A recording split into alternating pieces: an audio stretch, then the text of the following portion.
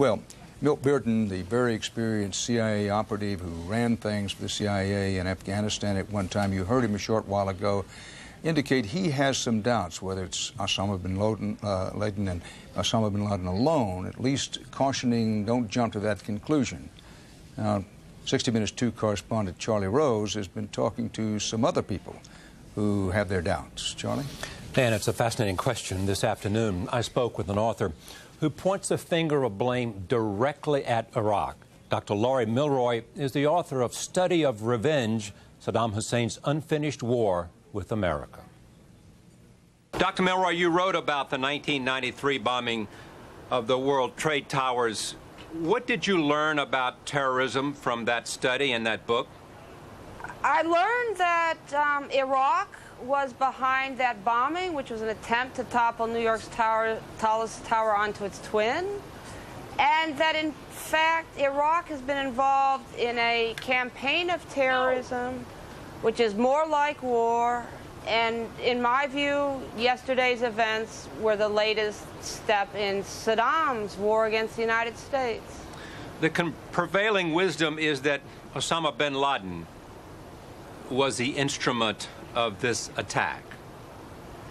I realize that, and he may have been involved, but there's another question, and that is bin Laden working with something that is much bigger than him, like Iraqi intelligence? Is he a front organization for Iraqi and perhaps other intelligence agencies? Let me understand you clearly. Do you believe that bin Laden did not have the resources to pull off the attacks of the planes against the World Trade Towers?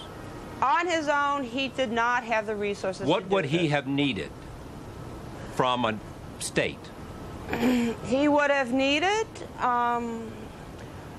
trained pilots who were willing to sacrifice their lives. They're skilled pilots.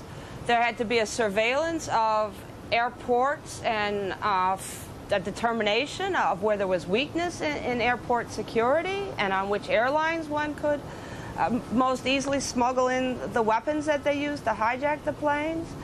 I think there was probably had to be some judgment about what altitude the plane should attack the World Trade Center towers to bring them down.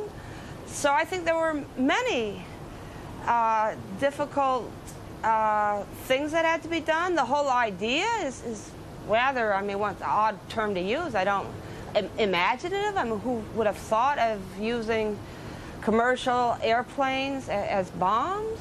This is not what bin Laden and his crew are about.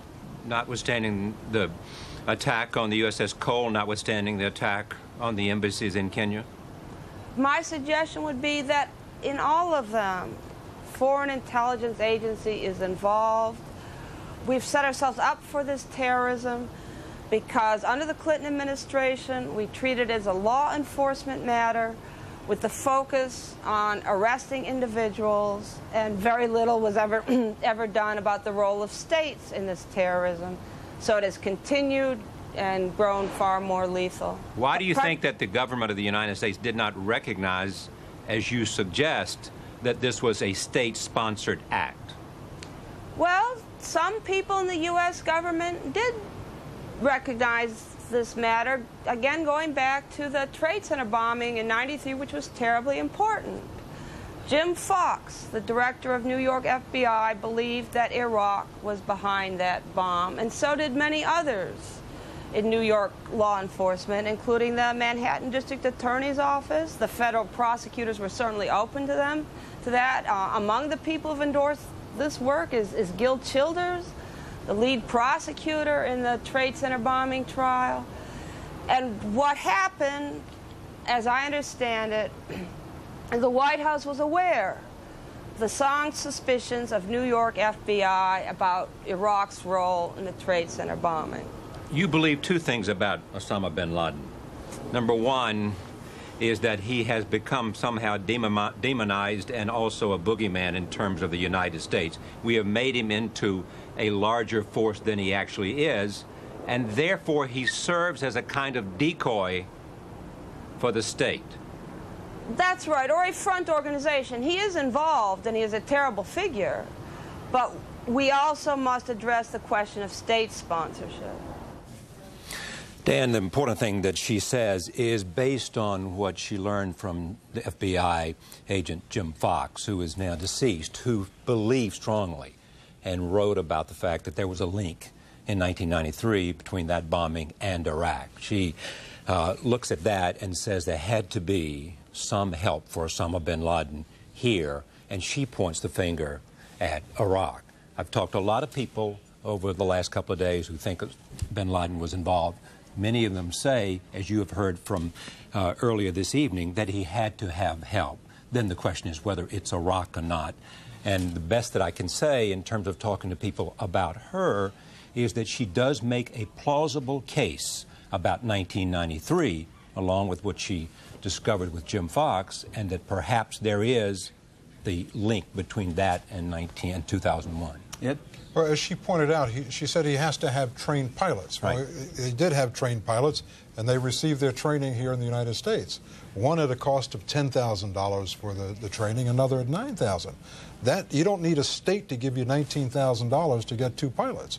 And if you had pilots who had already received that training and had been flying for other airlines in the Middle East and were willing to sacrifice their lives, then you don't even have to train them. And you have someone who was a pilot, and they fly in these simulators, and they are not just in the United States. They don't have to come just airline simulators. I've been in an airline simulator in Saudi Arabia, and you can sit in that simulator, and it's like you are in an airplane. When we filmed in there, the cameraman, it was so realistic, got airsick.